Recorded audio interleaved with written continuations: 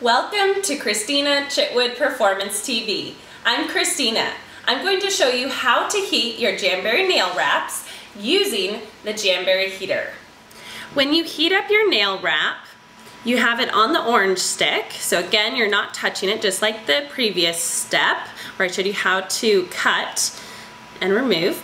As you can see, it's starting to get a little bit flappy.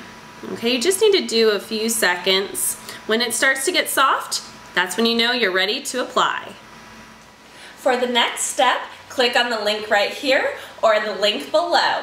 For more Jamberry Nails videos, please like and subscribe.